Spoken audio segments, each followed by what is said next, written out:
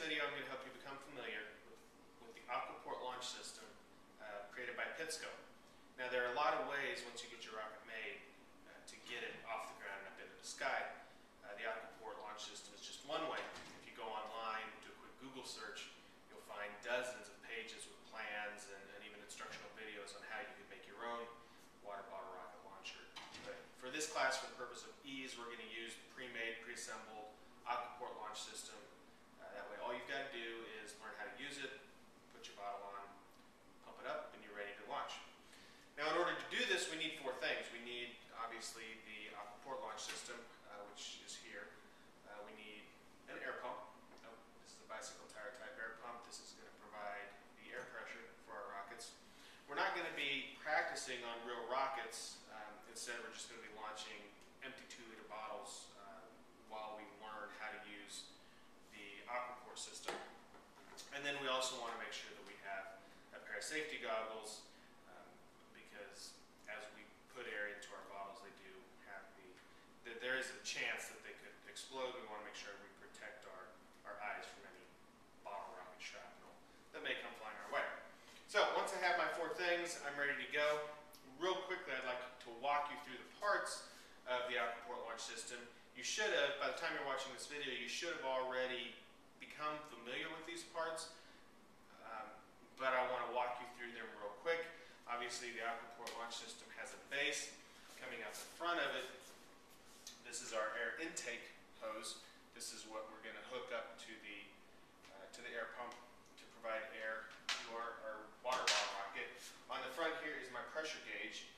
There's also a pressure gauge on the pump, on the air pump, but we're going to ignore this gauge. The gauge that we're always going to pay attention to is this gauge that's on the front of the Aquaport. From there, the air goes into what we call the launch plug. And the launch plug is the part that we're actually going to hook into the nozzle of our water bottle rocket that's going to directly provide the air to it. The launch plug is held in place by these nozzle clips, these little aluminum nozzle clips. Those are going to hold our water bottle rocket firmly on the launch pad. And then this little collar that can slide up and down, this is our restraining bar. And the restraining bar is a safety device. Once I have my water bottle rocket on the Aquaport launch pad, I'm going to slide that restraining bar up, and that's going to keep it from going anywhere. Also, importance is the safety pin. Now, anything will work. Anything that can pass through the safety pin hole, you typically will just use a paper clip, but anything that will hold that in place will work for a safety pin. And then finally, coming out the front is our launch cord, and this is really the business end of the Aquaport system. This is what we're going to pull to make our hard work and make our rocket go up into the sky. So we're ready to get started. So let's go ahead and put our goggles on.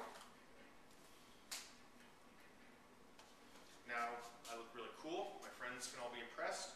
I'm ready to go. I'm going to take to launch this water bottle rocket. I'm going to take my empty bottle, and again, you'll be actually launching a rocket.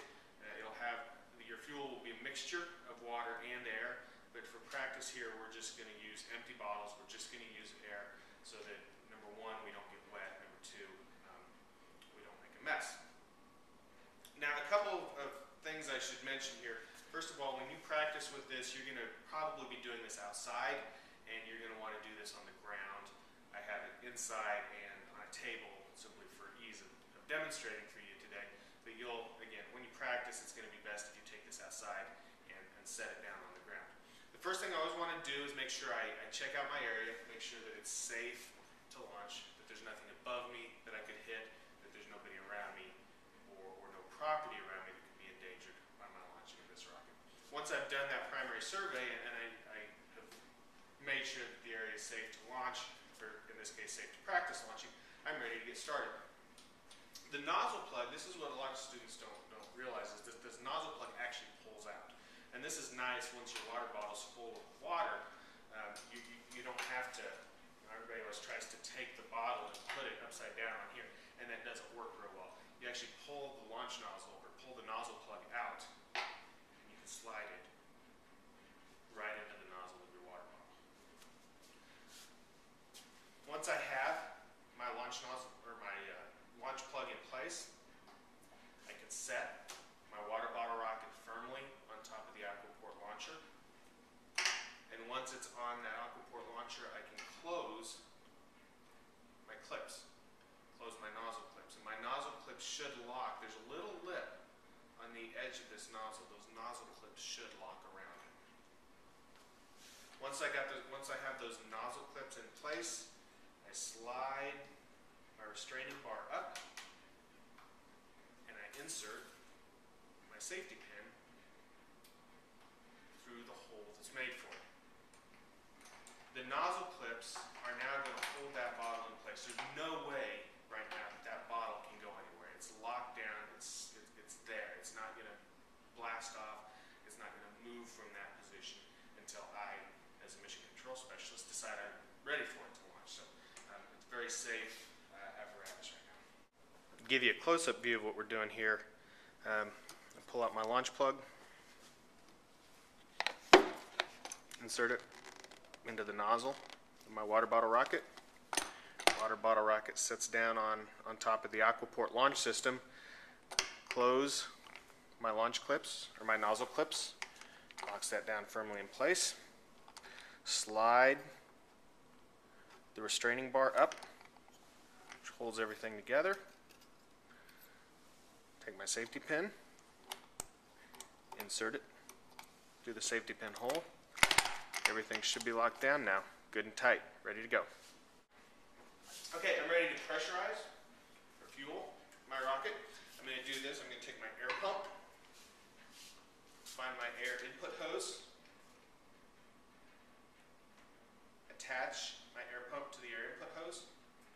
I'm going to close off that little lever so that everything's locked together good and tight.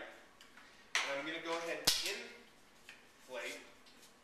I'm going to go ahead and inflate. I'm going to watch my gauge head. I'm going to go ahead and inflate this bottle rocket to probably 10 to 20 psi here. It's not going to be more than a couple pumps. When you actually do your water bottle rocket and you have your fuel and air mixture in here, you're probably going to go up to about 80 psi. But again, for the purpose of demonstration, we're not interested in making this go really high. We're not interested in shooting down birds that might be flying above us. So for now, we're just going to go up to 10 to 20 psi. So again, I'm going to give it 2, 3, maybe 4 pumps, and we're ready to go.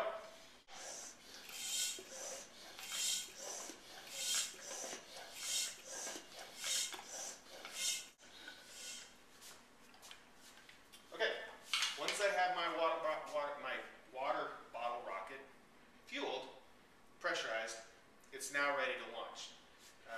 What I want to do at this point is go ahead, when I'm ready to launch, I can go ahead and pull my safety pin, make one more check around the area, make sure that everybody's clear, that there's no property around that could be damaged, secure my launch port, and I'm going to count down. And the countdown it serves 2 purposes. Number 1, it's fun to count down to a rocket launch, but number 2, as you're counting down, the people around you know that, hey, something's about to happen here. I need to be heads up about this. So I'm going to go ahead and count down.